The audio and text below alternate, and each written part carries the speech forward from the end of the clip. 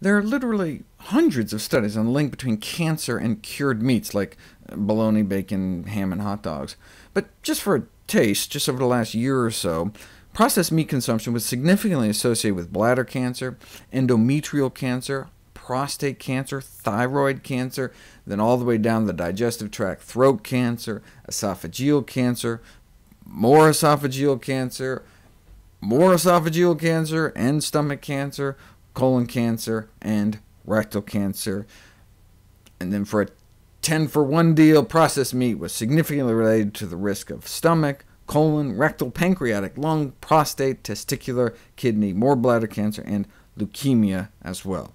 That's why the official recommendation is to try to avoid processed meats entirely. With concern over the potential danger of nitrosamines growing, consumer groups, such as the Center for Science and the Public Interest, a wonderful group, petitioned the USDA as far back as 1972 to ban, or at least greatly reduce, the nitrite in cured meats. The USDA denied the petition, citing nitrite's role in the prevention of botulism bacteria that can grow inside vacuum-packed meats.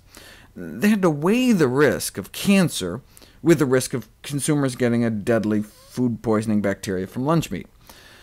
You know, in 2011, the National Pork Board officially changed their quarter-century-old slogan from "Pork, the other white meat" to "Pork, be inspired."